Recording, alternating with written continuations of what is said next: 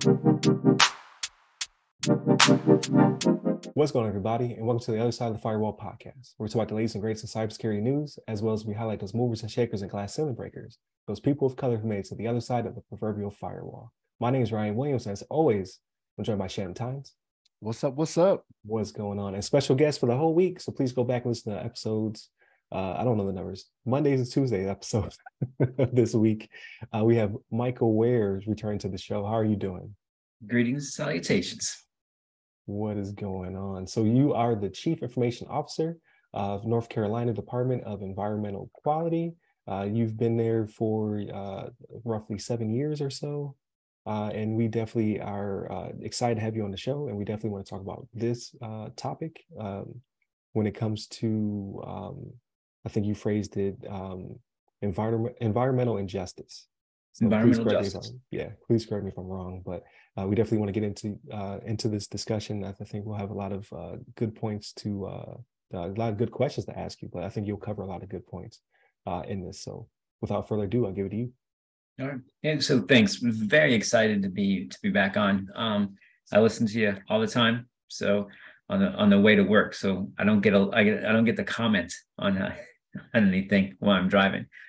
So I've been with North Carolina, the state of North Carolina, since 2014. And then at 2 years in 2016, I was assigned as the CIO for the Department of Environmental Quality. And I mean, the Department of Environmental Quality, a lot of our job is to issue permits. And this is permitting how much pollution you put out into the environment. So we're giving you a license to pollute, but only a little bit. And if you go beyond that, then there's a consequence. So when I got to the agency, we had Secretary Michael Regan. He was the Secretary for Department of Environmental Quality. I'll say DEQ from here on out. In a fun fact, right now, when he left DEQ, he is now the head of the EPA for the United States. So he's the EPA administrator for the US. Okay.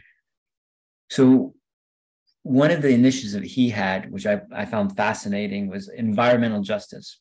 I did not know what this was. So what this is you can imagine North Carolina.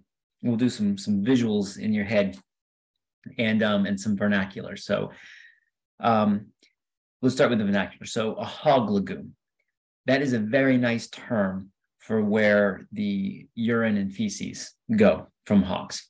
So hog lagoon, you have air, and then we have waste. And when we talk about waste, we're talking about animals, landfills, underground storage tank, which is basically your gas tanks underneath the convenience, the gas stations, dry cleaners, and then water, of course. So water, you have wastewater, storm water, which is the water that comes in and then goes down the drains, and then you have your drinking water.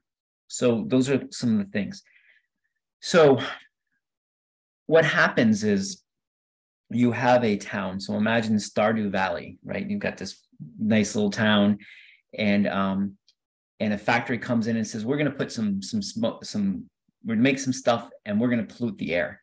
And the air division will say, okay, you're good. You're only going to pollute so much, and it's within all the regulations. And they're like, great, thanks. Then, a farmer will come in and say, we're going to put a hog farm here. And the waste section will say, you've met all the check boxes, you're fine. And then some other factory is going to be up the river, and they're going to put some chemicals in the water.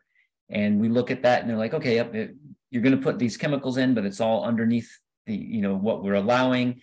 The water treatment plant downstream can handle all this stuff that you're putting in the water, so you're good.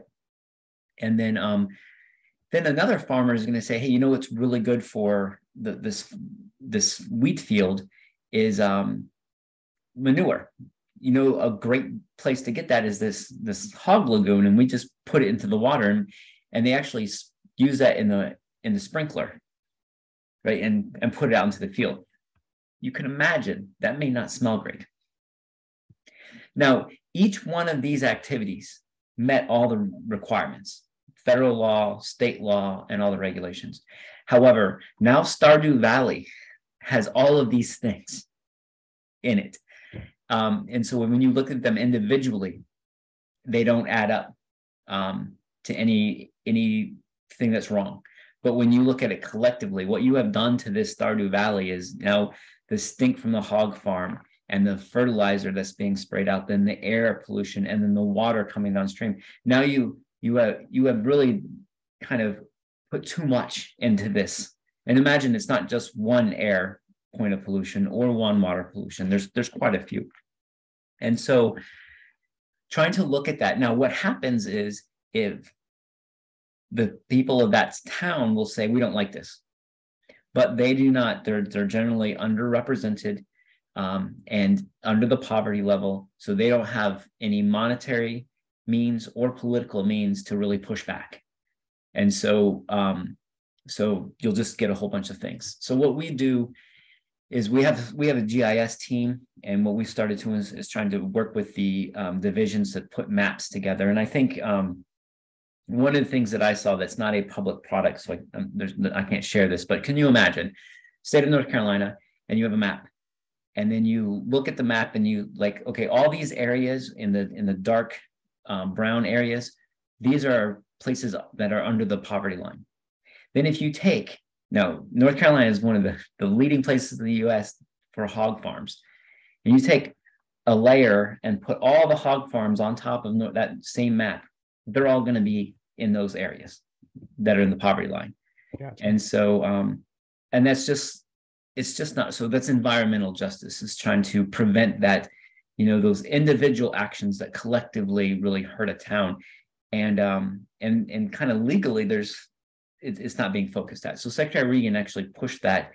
And it was surprising because I did not know or even think about this before. Now I'm IT, but still, but some of our businesses hadn't given some thought before.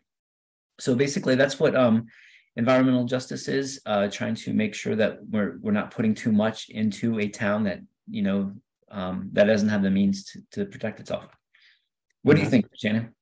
So that is interesting, right? So like with this discussion, so it sounds like there is also some complicity from the local government, you know what I mean? Whether it be a mayor or whatever, right? Like, I don't imagine this would happen without someone on a city council or something like that saying, yes, we're good with that, but put it in this area. You know what I mean? Like, and you said that they don't have the ability to fight it politically either, right? So like, I hear you on that, because like, if it comes to you, like say for whatever reason, the mayor's like, yes, I do want this to happen, it's going to happen over here. You may have to wait, 2 years, these 2 years into a 4-year term, you have to wait 2 years, to get them out of there. But the damage has already been done at that point. You know what I mean? Like, and this being addressed at a federal level, because you were saying that, what was the gentleman's name again? Egan?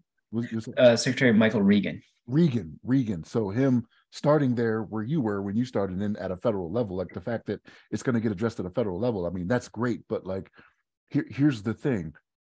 He's secretary and he's working for the EPA now, but administrations change, right? What's to say that if for whatever reason he's not there anymore, right, that goal is going to change, when the next person comes in. It may not be a priority for them, for the EPA to address this, which seems like it's a very important thing. Because the thing is, I imagine this isn't just happening in North Carolina. As a matter of fact, I know it's not happening in North Carolina because I was looking at an article recently and it had to deal with Elon Musk down in Texas. And they were kind of doing the same thing because he's building like factories and whatnot down there. And there's a town that's adjacent to him to where, they're trying to do all these things environmentally. The town is like, no, we don't want you to do that. We already have, it was for water treatment. It's a little bit different, but it's for water treatment. And they're like, we already have a water treatment plant that we put in not that long ago. Why aren't you using that? And then there's all types of excuses and things like that. But we already know, again, I don't want to get into politics, but we know the governor very much invited Elon down there to be like, hey, come bring your business here and you'll prosper. You know what I mean? And they're just having problems. They're having problems dealing with his company, trying to get them to comply like they need to when it comes to environmental things. So yeah, this is definitely going to be a problem that needs to be dealt with, and is going as we start looking around the nation now. Like, it's one of those things where we have these companies that are getting bigger and bigger, and then they want to go to all these different places. Like, they want to expand, you know what I mean? So like, right. They want to expand to places that are cheap. Right? Exactly. So you're going to buy a property that's very inexpensive. Yep. And Yep. then what do? Like in your case, you say Elon wants to build, another water treatment plant, probably because of like I'm big into EVs. Like I don't have one yet, but I do want one. But I understand that the waste that comes from manufacturing, humongous batteries is not great for the environment. Right. And it comes at a cost, right? Like especially to ship those precious minerals from other countries, right? You're doing more pollution than you're solving sometimes. And I'm sure they'll get better at it. But if you invite Elon anywhere, that's on you because he's going to do what he wants to do. But so I did hear of this, but not this specific initiative. Like we kind of talked about it offline, where I read an article a few years back that dealt with nuclear waste, right? So like when they move nuclear waste from a nuclear power plant, I guess when rods are expended, or I don't know, I'm not a physicist. But when the waste material needs to be removed from the factory, they encase it in cement. They call it wishbone because of its shape. It looks like a wishbone. They ship it via freight or whatever. It does not go through affluent neighborhoods. They do not want it because, like, what if it breaks down? What if it were to fall off the truck? What if someone were to attack it because it becomes a dirty bomb? So they usually send it through impoverished areas, and I thought that was crazy because again, like you said, Mike, those people are not typically their constituents. They don't have a say. They don't have a vote. They don't have that. They're kind of powerless. So let's send it through that neighborhood because you're going to get less pushback, as opposed to sending it through the suburbs where they're like, no, you will absolutely not ship this thing, which should be safe, right? Because it meets all federal regulations. It's encased in concrete. But even just the thought of something happening that is very unlikely, they're like, no, you're not going to take this particular route. You'll go out of your way to go through the poor neighborhood than to come through the rich neighborhood. So it's good to see that this initiative is actually happening. I did catch your Stardew Valley reference. I have to bring that up. Good job, sir. So it's crazy that it has to exist, right? Like no one's put because I'm sure people in high places did put the map together in their head. Like it would absolutely not go through my constituents neighborhoods. It will go here. But no one has collectively taken all that information and, like you said, made a map where it shows concentration. Like, okay, like everything is going here. Like it may be good. It may meet federal regulations. However, concentration, and not only that, but who wants to live? When I was in Mountain Home, who wants to live by the Simplot farm, right? Like, Right. Like when the wind would shift, and you could smell the hog farm. You're like, I don't want to live here. I don't want to buy property here because it's like living next to a paper mill. No one wants that either. And typically those are not in suburbs, right? Like you're not going to build a paper mill around $1 million homes. That's not going to happen because it's going to take down the property value, and those people will complain. So that's great that you're actually able to do something about it. But like Shannon said, hopefully it continues. Like we talked about last episode with budget cuts, right? Hopefully those don't creep in, because nobody wants to live in an area that is concentrated with wastewater, things of that nature. So I'm glad someone is paying attention as opposed to everybody covering their eyes up. My question would be,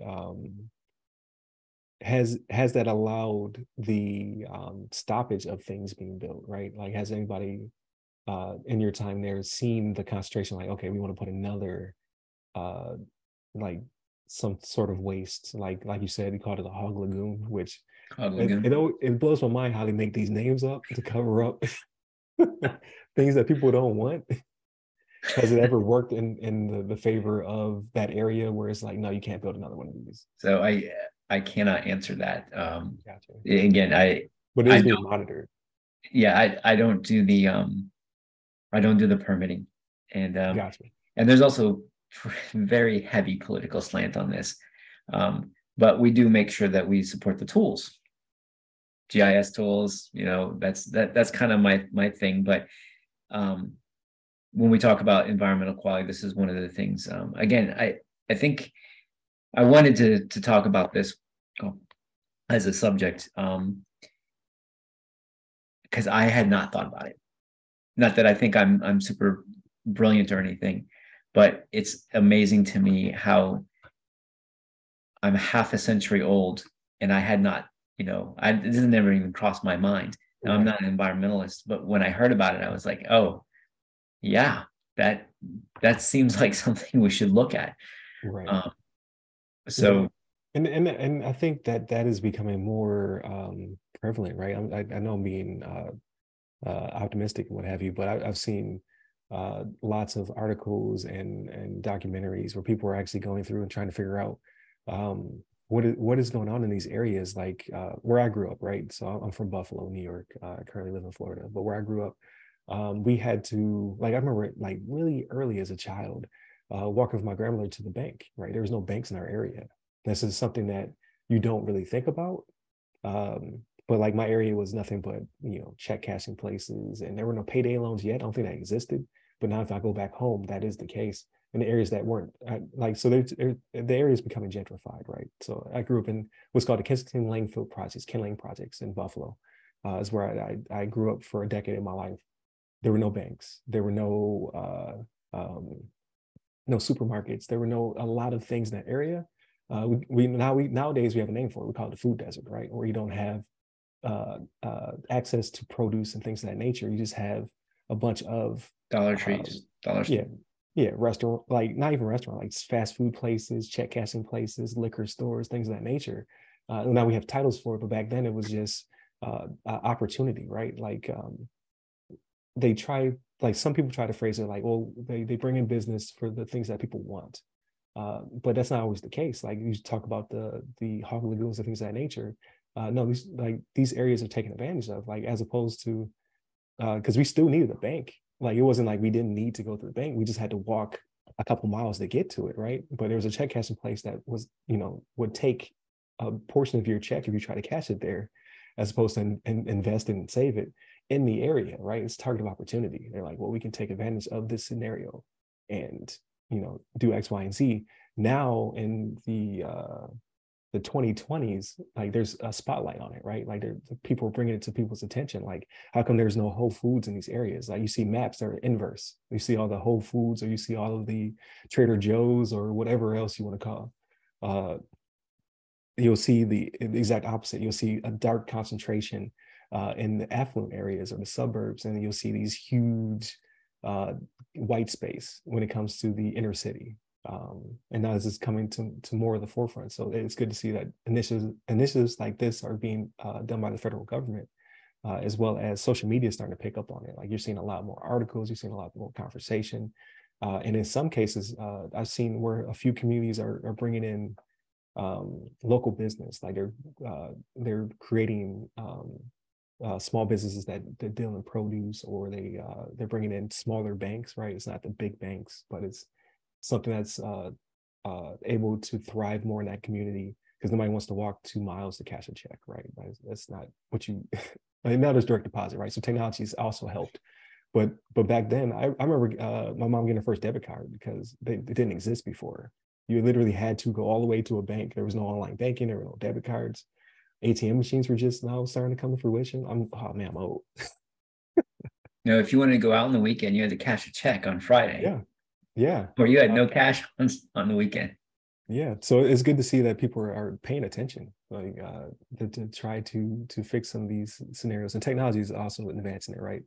Like you said, you support the tools that make it happen, where they can map these things out and kind of figure out what is going on and what people are trying to get away with. Not necessarily because they're trying to be nefarious, but I need to build my hog farm, and then this is the only place they'll let me put it. So I don't care. Like I need to build my hog farm. I got to be careful talking about any kind of politics, but I don't think the hog farmers are malicious either. Right. It's just, we have set up a system that has, that this is one of the, the things that has happened, the consequences of all those actions. Right. The second and third order effects. Yeah. Thank you. So yeah, I'm not trying to blame them. They're trying to make a living as well. But like you said, like the system is designed to, like, we're not going to put it over here where people live in, 500,000 to $1 million homes. We're going to put it down here, where people won't have the ability to shout as loudly, for having this thing set up. So no, I thank you for bringing it to our attention. I think it brings up a lot of interesting points. And as well as when you have a name for things, it helps you to identify it, right? I cannot quote it because I can't remember, but it's like an Orwellian quote where he was talking about language, right? We use less words than we ever used before. So like, 100 years ago, they used to use 10,000 more words. They're way more descriptive. But as time went on, we're starting to lose the ability to have dialogue about things because we simply don't have the vocabulary to speak about it. So it's good to see. Some people will say, people are getting too conscious about things, or people are driving the point home too much, or they're complaining too much, yada, yada, yada. But if you don't have a name for something, so now we have food deserts, we have pollution and justice, like we have titles and names for things so we can describe them and you can express to someone that this is not right. So I think it's a great initiative. And just on the off chance that the current Secretary Elizabeth Beiser watches or listens to this, I do want to say when Secretary Regan went up to the NPA, she hit it just as hard, if not harder, to continue to support environmental justice. So the changes in the leadership at DEQ are still committed to this effort. Now, what happens at the governor level and higher, that is what it is. Right.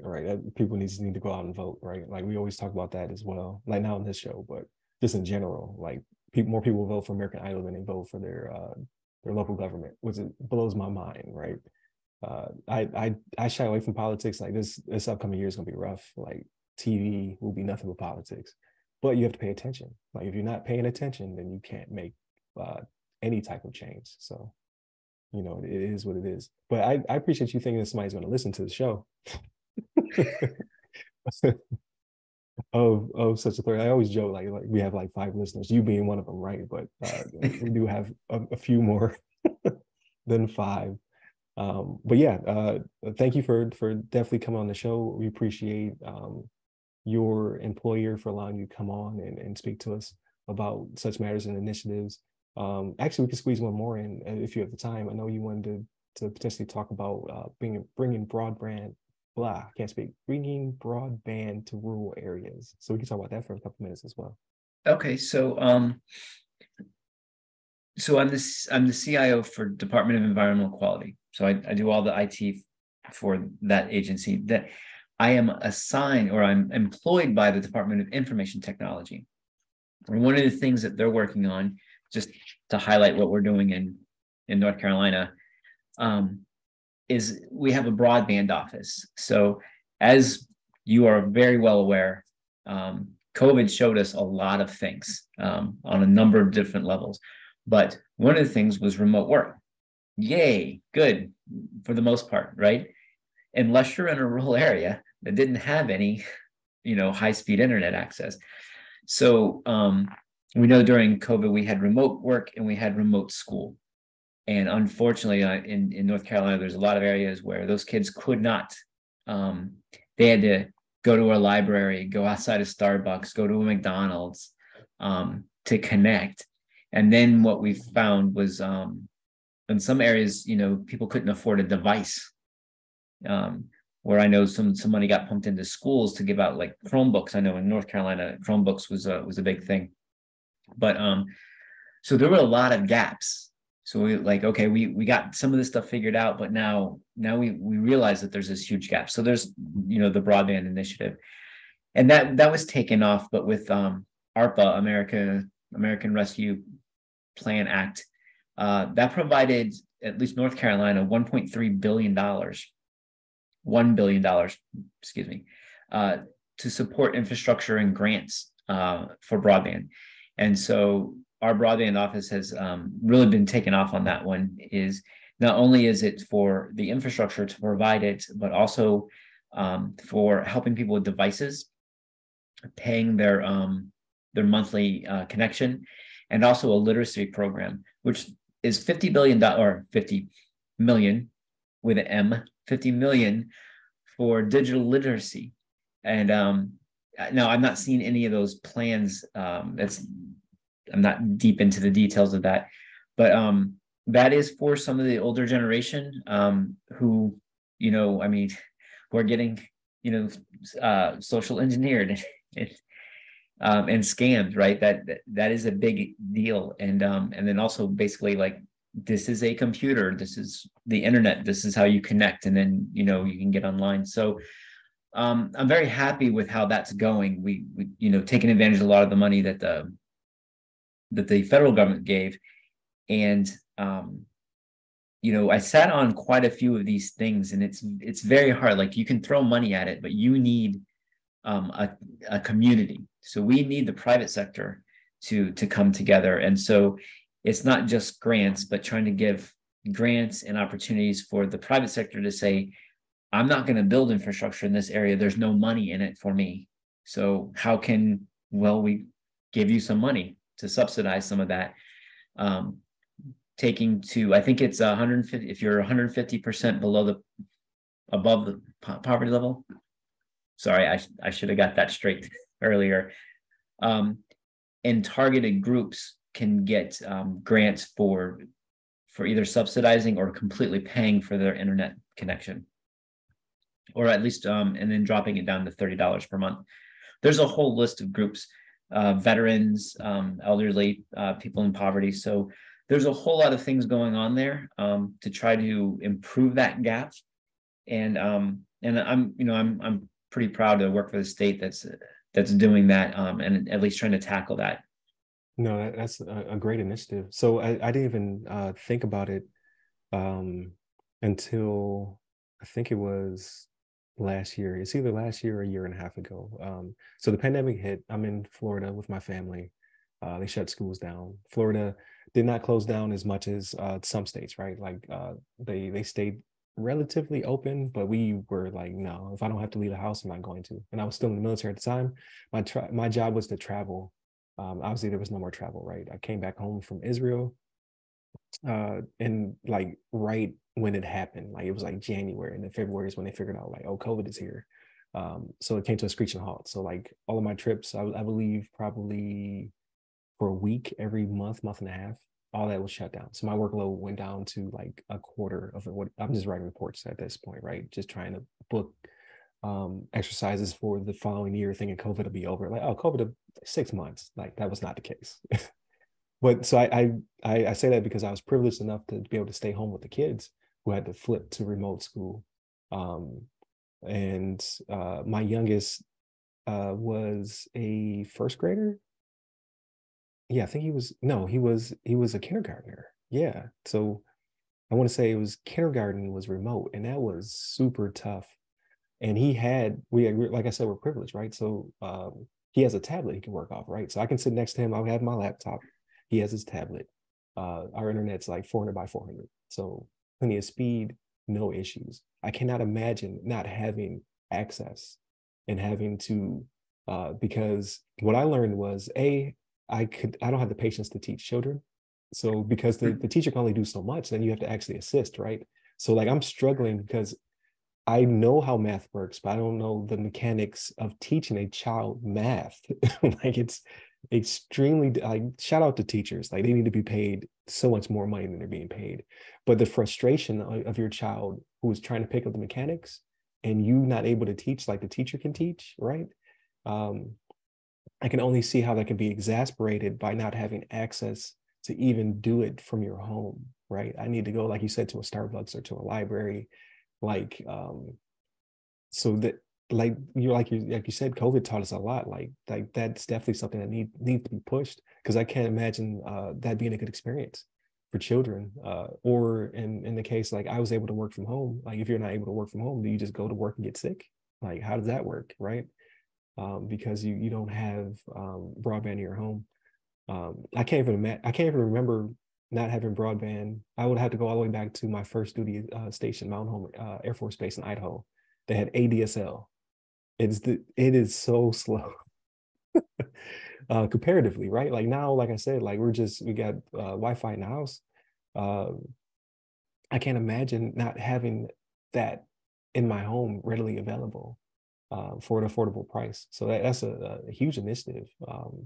And that would probably open up opportunities, like not only for school, but also, like you said, for remote work. Like you have people who will be able to do it from home. I don't want to take everything. I'll give it to Shannon.